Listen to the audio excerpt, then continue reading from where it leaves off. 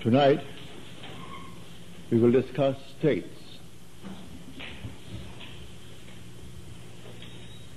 When we open the Bible and read the story as it's given to us,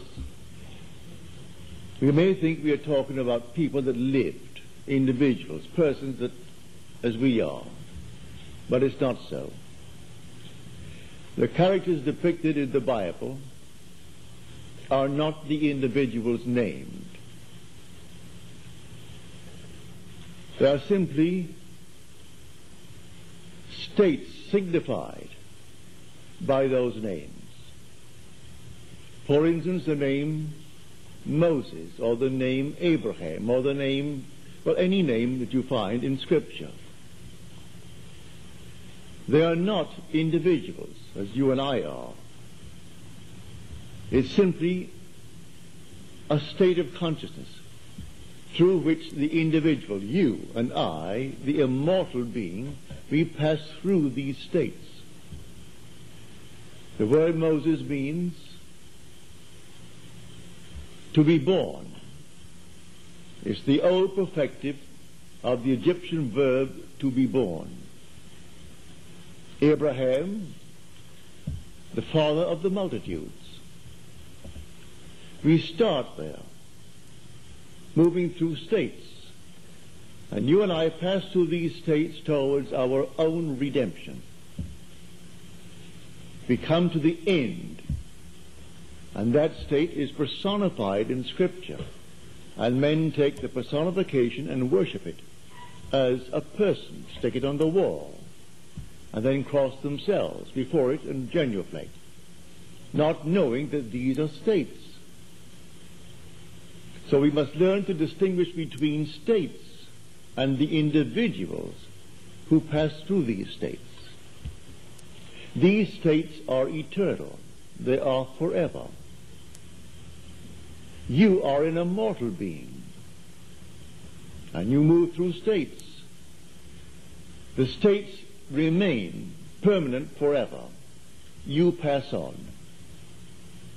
We change states. The states do not change. We change states. But we, the individual, we are forever. It's like moving through a city. The city remains, but we pass on.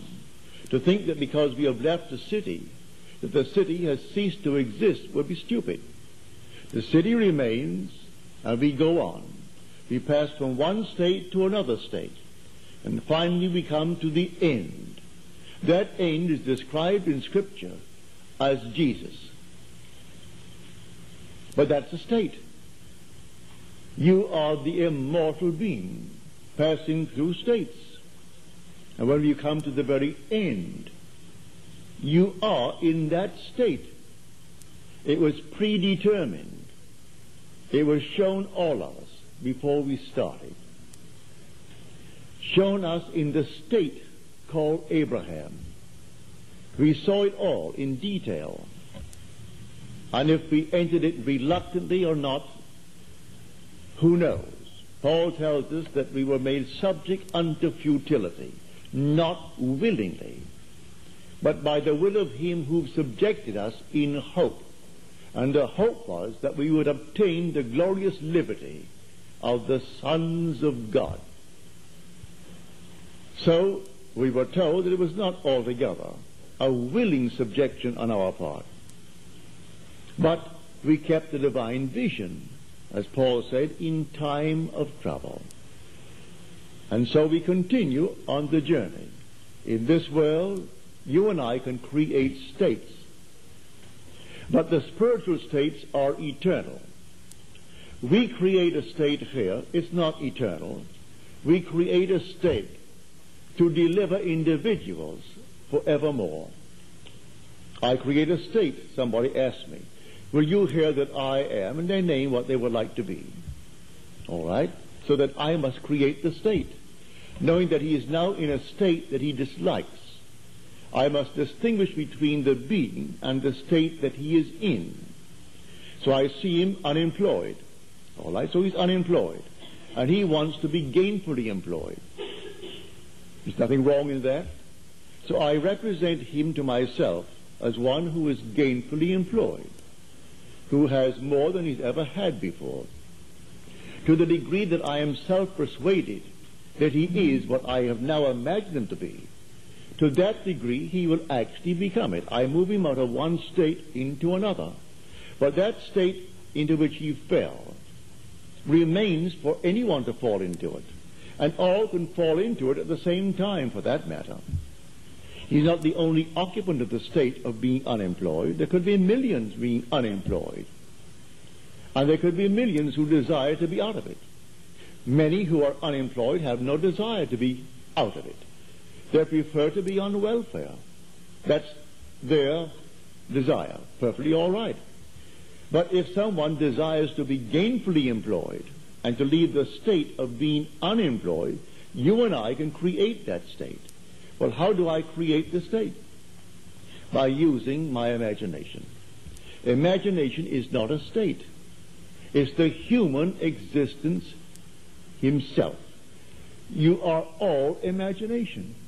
And God is all imagination. You are God. And God is actually within you as your own wonderful human imagination.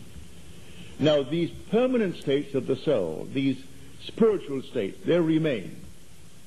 You and I pass through them towards our own redemption.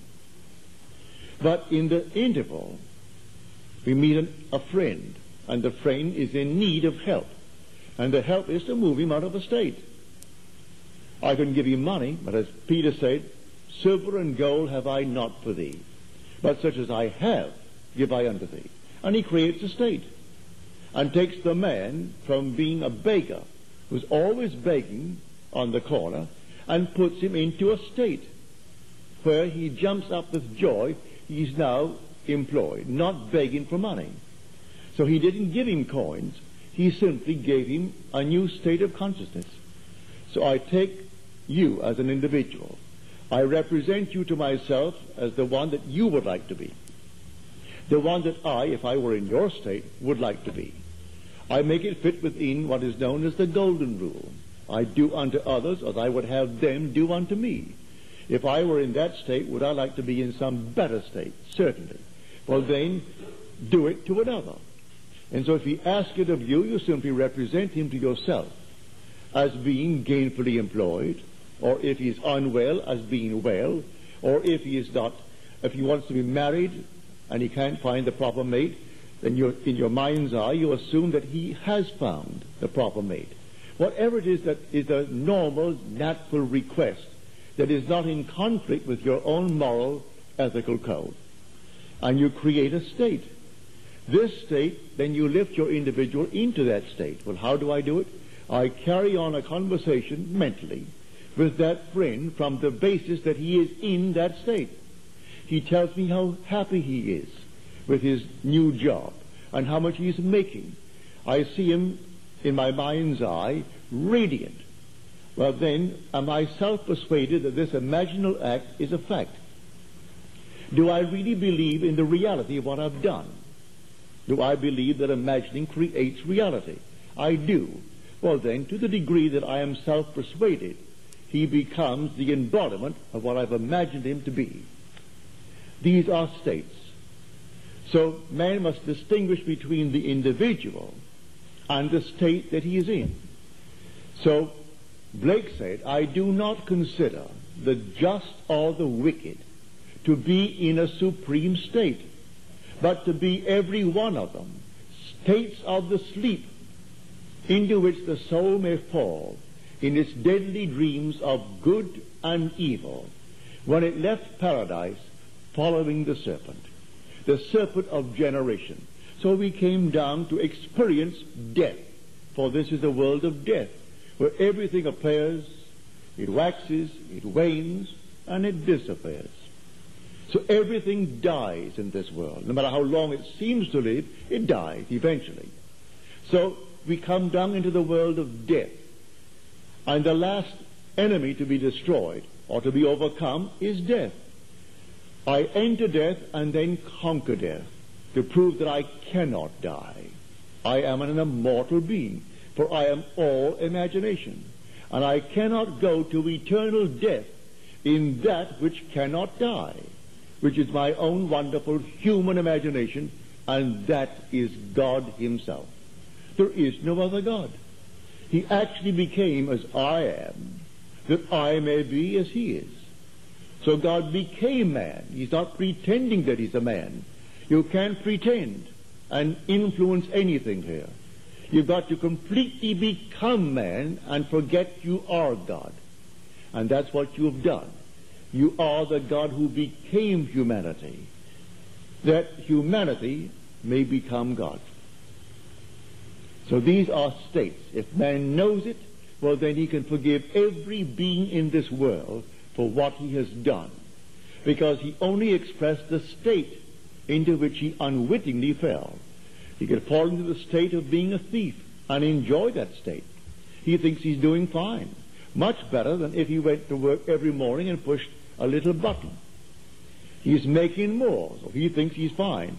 Then comes the inevitable consequences of that state. Is he willing to pay the price of going into that state?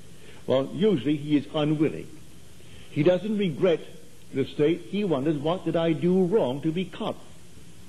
There isn't a thief in this world who is regretful of the fact that he was a thief. No. What did I do wrong? So when I do it again, I must be more aware of what I did formerly that took me into the arms of the law. They're only regretting what they did wrong, and they're trying to find out what they did wrong. It's a state. So everyone in this world is in a state. If I know that, I can lift him out of the state if he requests it. I don't go around looking for people to lift them out. If anyone requests it, it's a very simple technique. You ask of me something that I would ask of you, were I in your state. And so, you ask it of me. What does it cost? Nothing. You're told, come, eat, buy wine, buy milk without money, without price. It costs nothing. You simply create the state. And the state that you create, you put your friend into it. What would it be like if it were true? What would the feeling be like if he really could tell me now that he is the man or she is the woman that they would like to be? Well, then persuade myself that they're telling it to me. Listen as though I'm hearing their voice. See them as though I'm actually seeing them in the flesh.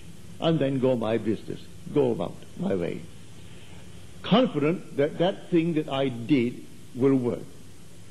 So Blake said, I had dinner last night with Isaiah and dinner with Ezekiel. And I asked them, does a firm persuasion that a thing is so make it so? And they said yes. In ages of imagination. But today, few are capable of imagination of anything. If you can actually believe in the reality of your own imaginal act, then these things will become facts in your world. But they are states. Now we said, I know that many people have painted, say, the Furies as three women. We have it in Shakespeare's Macbeth, the three witches. He said, I have painted them, as you know. I painted these as men, three men, the Furies, and not as three women. But you must remember that mine is vision and not fable. So you can sit down to write something and it's fable. It may have a bit of truth in it. The three are there, yes. But they're not women. In vision, you see them as men. Man can fall into that state of fury. A woman can fall into the state of fury. But when you see it in imagination, they are men. When you see these characters, just as they're painted in Scripture from beginning to end, all these are states. When you encounter the state, it looks like a person. When I stood in the presence of Abraham, it's a man, a majestic man, about 6'4", 6'6", this handsome, wonderful man, looking into the distance. But the distance was not in space, it was in time. He was looking into the end of what he saw. He saw the end, and therefore that end justified all the means. But when he comes out at the end, he comes out as the author of the script. He comes out as God himself. And everyone is going to come out as God.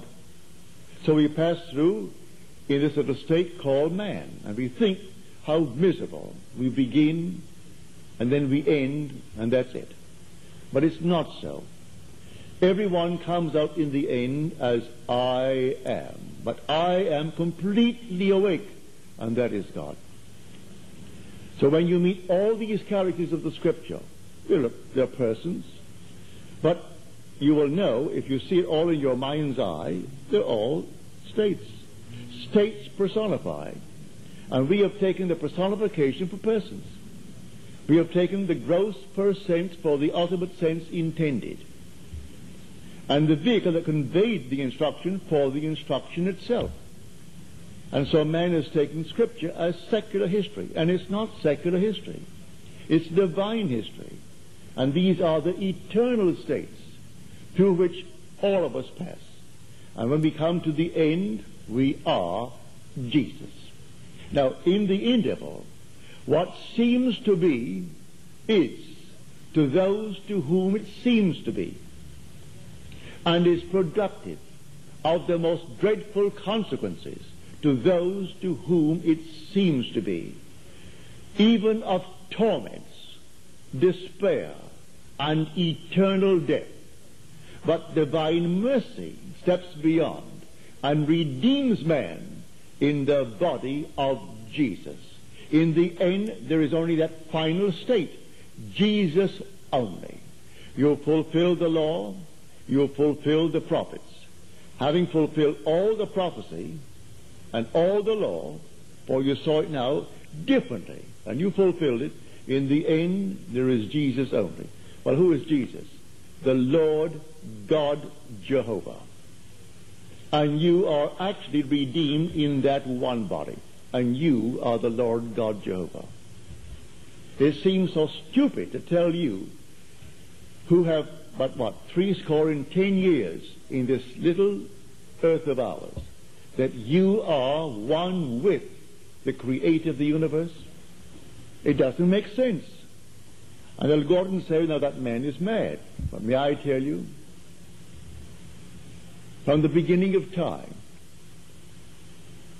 all men, visionary men, were accounted madmen.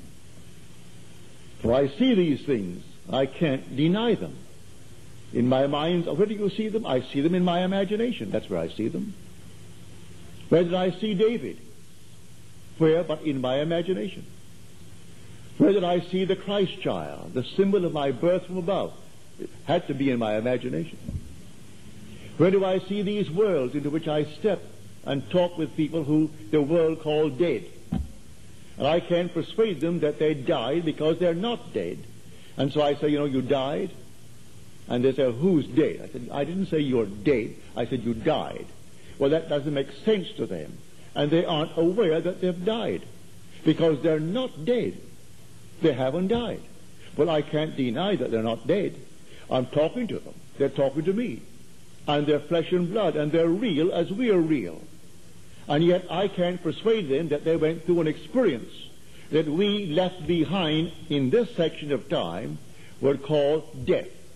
That we buried them, went to their funerals.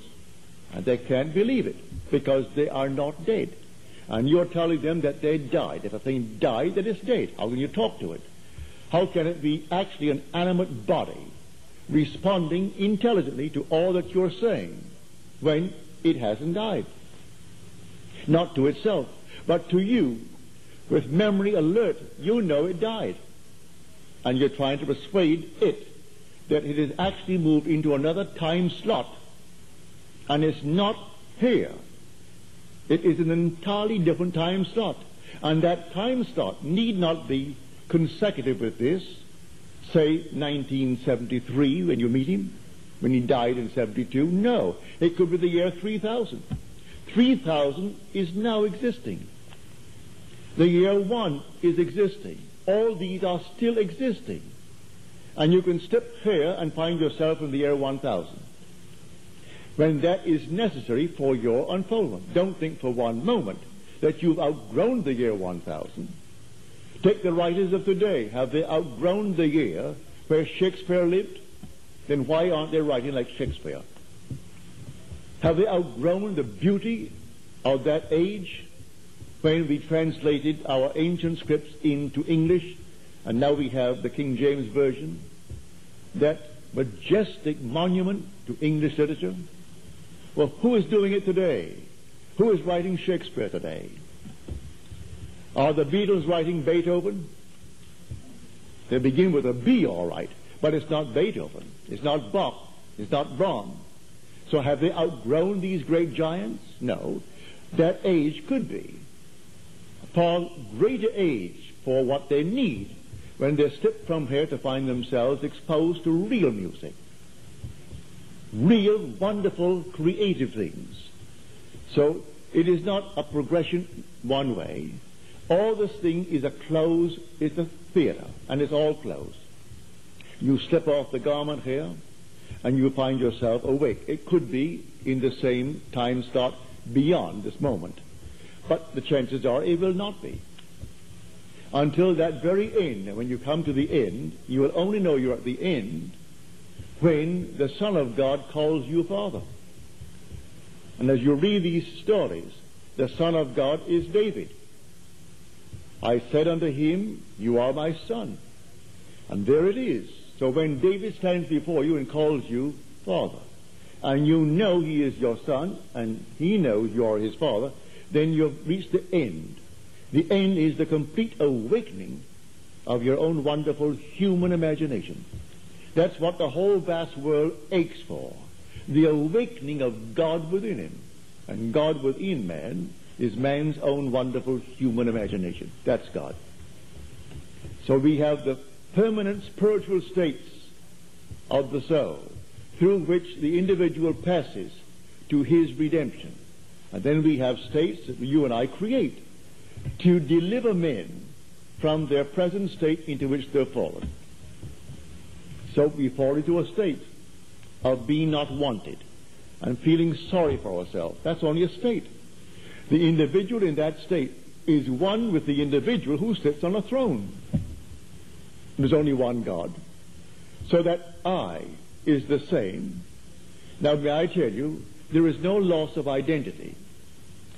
You will never lose your identity. It will never cease to be, and it will never change. You aren't absorbed.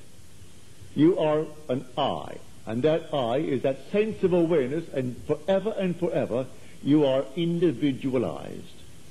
And you tend forever towards ever greater and greater individualization. There's no absorption in this, yet you are that one. And you are passing through these states towards the awakening of that one. And you are that one. But these states, told as persons in Scripture, you pass through them. Now, when you come to the end, you come right into David. David is the resultant state of your journey from Abraham to Jesus. He is the resultant state. So when you reach the end, you awake as the Lord, and he has a son, and the son is David, and David is the symbol of humanity. You've gone through the entire gamut of man. And may I tell you, if you know your Scripture, everything, every crime in the world possible to man is described in the Bible openly. There isn't a crime, you name it, that is not described in the Bible openly. Man goes through them. He doesn't have to. He can discriminate and not fall into one if he knows there are states. But you sit down and you listen to a certain story. A man who is prejudiced, and he poisons your mind. And you fall into that state and accept his prejudiced mind. And then you're going to pay the price of that prejudice. Eventually you will. You don't have to accept it. You go into a restaurant, you don't say, bring me what the chef wants to get rid of tonight. Bring me a menu. And then you order. Maybe he only has that one order that you want. No one else wants it, but you want it. I go into a restaurant, back in New York City a few years ago. It was early, I grant you. It was only 11 in the morning, but I had no breakfast. It was brunch. And I took some friends into the Hilton Hotel, and I went to this Bourbon room. Well, it was Sunday, and I don't dress up for Sunday. I went in with an open shirt. Well, New York hasn't quite caught on to California when it comes to wear. And so the head waiter, all stuffy, and he said, "Button up." And this very, very heavy accent. Well, I have an accent too, so I couldn't criticize him. But here he is with this very, very heavy accent, and he's criticizing my appearance because I had on a jacket, yes, but my shirt was open at the neck. And I'm taking 5 people in to brunch. So I buttoned up the collar, and he gave me a table off the wing, not to be seen by those who were coming with ties and shirts.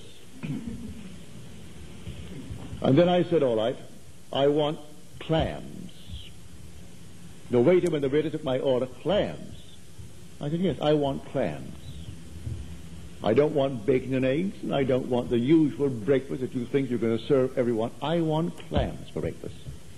Bring me clams. So he delayed and delayed, and finally he brought the clams. And I said, come back here, please. This isn't charity. I'm paying for it.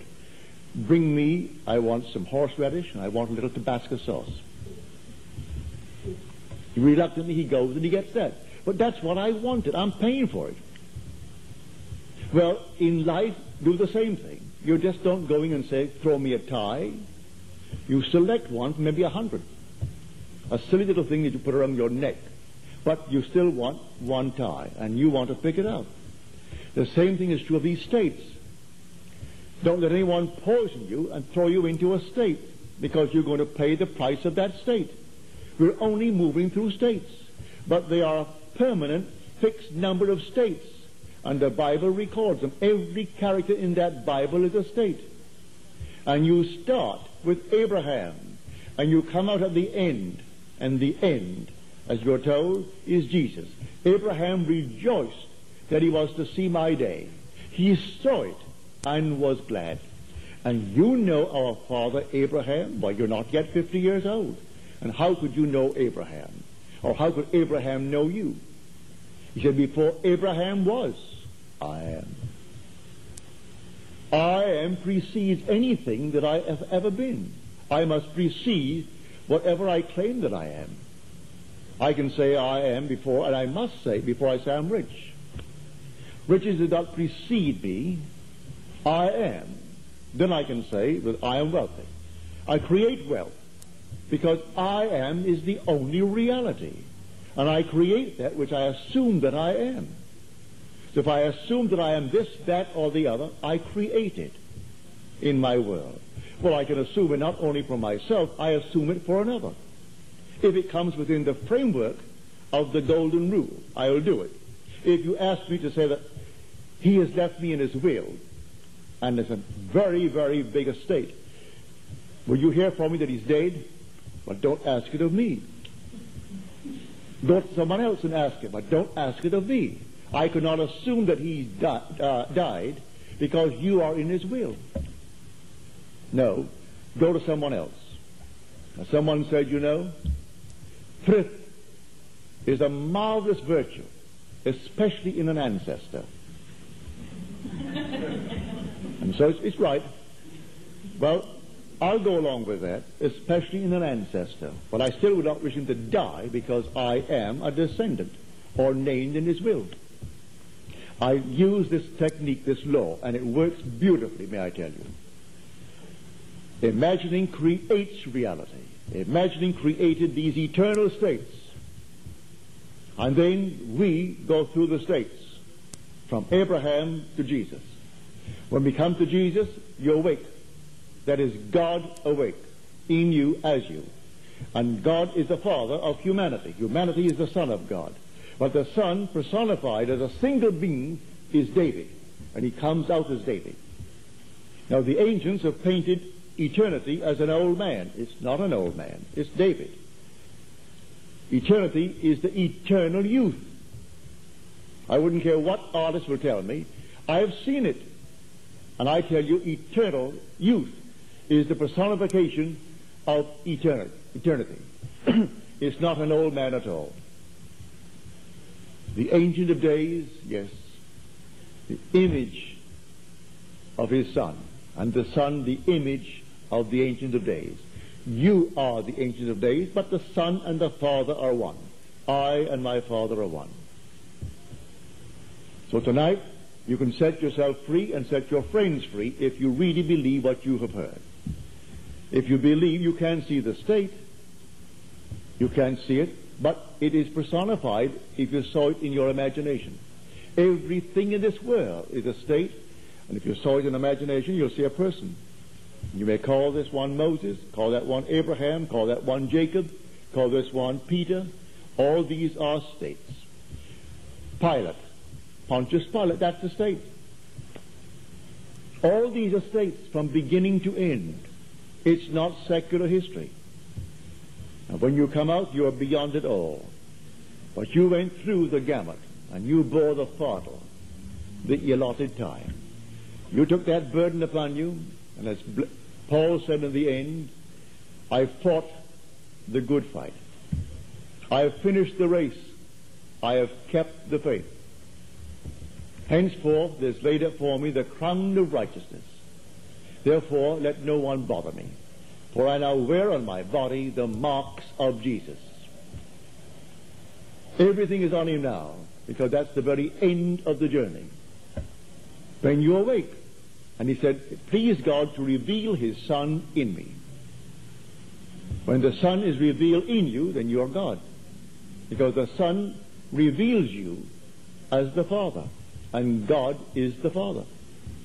But it takes the Son. No one but the Son can reveal the Father. And until David comes, you will never know God. You'll not really know him. You'll worship him as something on the outside, like an oversoul, or some impersonal force, or something of that nature. No, God is a Father, and he has a Son. Humanity is his Son, but humanity, collectively, fused into one single being and personified, comes out as the eternal youth David. I mean David of biblical fame, the great psalmist, whose father in Scripture is called Jesse. And Jesse means Jehovah exists. That's what the word actually means. So Jehovah exists. You exist, don't you? You know that you are.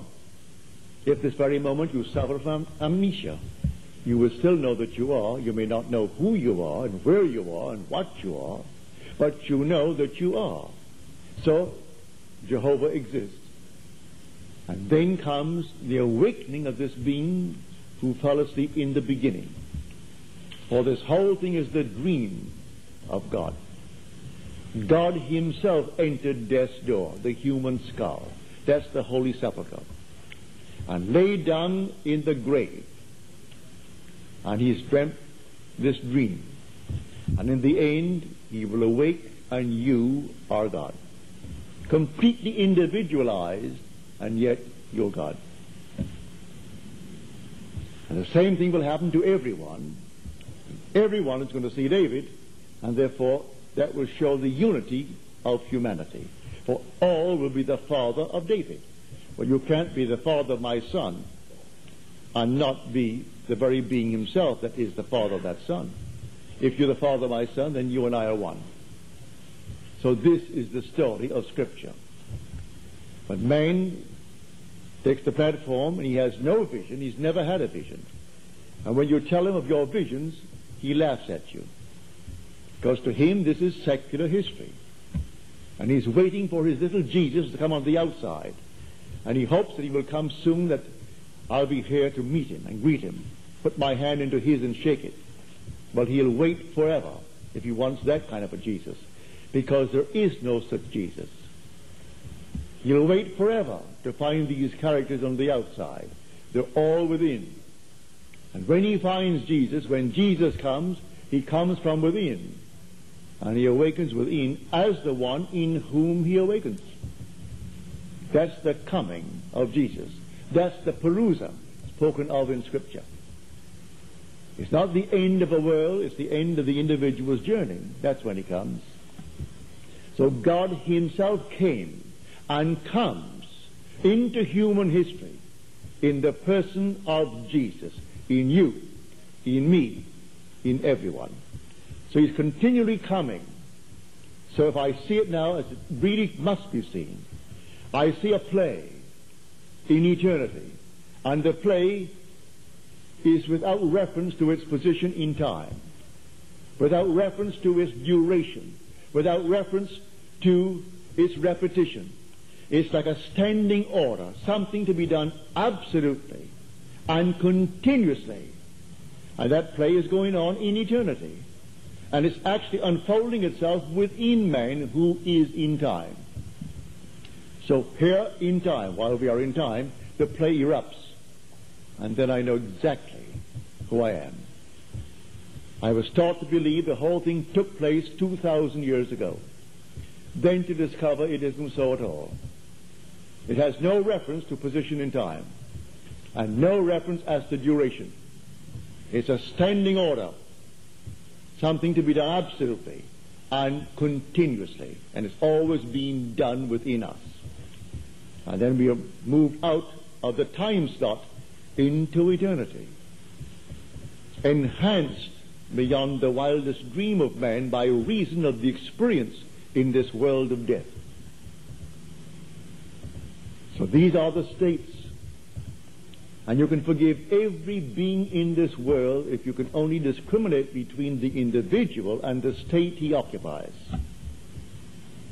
Take him out of a state and put him into another state. As he puts him into another state, he expresses the contents of that state and will completely forget he was ever the other. The great writers have seen it, but if they haven't had vision, they're writing fable, and they will simply mix it up. But when you write from experience, from actual vision, that you've experienced it, you may not have the talent of a Shakespeare, but you're telling exactly what happened to you, and that's vision. When I speak of vision, I do not mean to stand here and think of my home. I see it in my mind's eye. That's not vision. Vision is just like this. This is vision. When these things happen to me, it's just like this. I'm in a world just as real as I am here now. It is not anything that is vapor or thinking of something. I'm thinking from it. The whole thing is right before me. The child, solid and real. David, solid and real. The splitting of the body from top to bottom. The dove descending upon my head, upon my hand, and coming to my face to kiss me. All these things are real. Just like this. That's vision. Has nothing to do with what the world calls hallucination. And those who can't even spell the name will tell you you're hallucinating. And you ask him to define it for you. Tell me exactly what you mean. And he's all silent. But he'll mumble and mumble and mumble. That was a marvelous hallucination. And those tell me they don't even dream. Well, I am telling you what I have experienced. I have reached the end. The whole thing is now an accomplished fact within me. He, in the depth of my own being, who revealed himself as myself, has wrought it. The very end of the 22nd Psalm. Unborn tomorrow will know that God has wrought it. In him. No praise to me as a man called Neville, so what? But the drama unfolded itself completely within me. And I speak from experience when I speak of these characters of Scripture. And so I cannot now get down on my knees and bow before anyone named in that book. They're all eternal states of consciousness. And you are the important one. You, as you sit here, when you say, I am, that is the God of the universe. That is the God passing through these states. And eventually he will come out in the end as the Lord, the Father of humanity, who is David. That is the Son.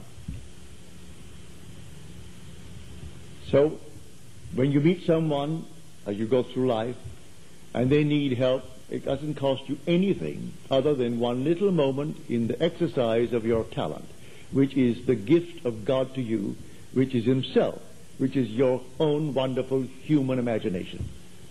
And you simply create Him in your mind's eye, whether He be 10,000 miles away. You bring Him into your mind's eye and see Him as He would like to be seen by the world. And you see Him as you would like to see Him. And you carry on a mental conversation with Him from the premise that He is now already the one He wants to be. And to the degree that you are self-persuaded that He is that, He becomes that. You don't have to raise one finger to make it so. You plant the seed. What do you do after you plant the seed? You leave it. You don't dig it up every morning to see if it has a root. You leave it. A seed must fall into the ground and die before it is made alive. And if it dies, it bears much fruit. And so, you put it into the seed, into the ground of your own wonderful human imagination. Now bear in mind, the vision has its own appointed hour. It ripens. It will flower. If it be long, wait, for it is sure and it will not be late. Not for that seed. One seed may take 24 hours. Another may take, like a hen's egg, 21 days. A little lamb takes 5 months. A horse takes a year. Human being 9 months. So each seed has its own appointed hour. So don't be concerned. You did the work. All you need do is simply leave it alone. And don't raise one finger to make it so, and don't discuss it with anyone else or with the one who asked it of you. If they keep on bothering you by saying, well, when? Don't answer them. You planted it. You did what they asked you to do, and that's all that you can do. If they're anxious about it, then let them bring about their own mental miscarriage. What do you do after pregnancy? There is no such thing as a little pregnancy. Pregnancy, and then in the fullness of time, the child is born. So in the fullness of time, what you did in your imagination will be born. So leave it alone. Every imaginal act grows into a fact. So go about knowing that there are only states in this world, and you, the immortal you, cannot die. I am telling you from my own personal experience, you cannot die. Cut off your head now. You will find yourself restored to life in a terrestrial world just like this, and have no knowledge that you die to those here. Because you're not dead. Because a man is not dead, he knows he didn't die. And it's the most difficult thing to persuade anyone that they died. Oh, I've tried it several times.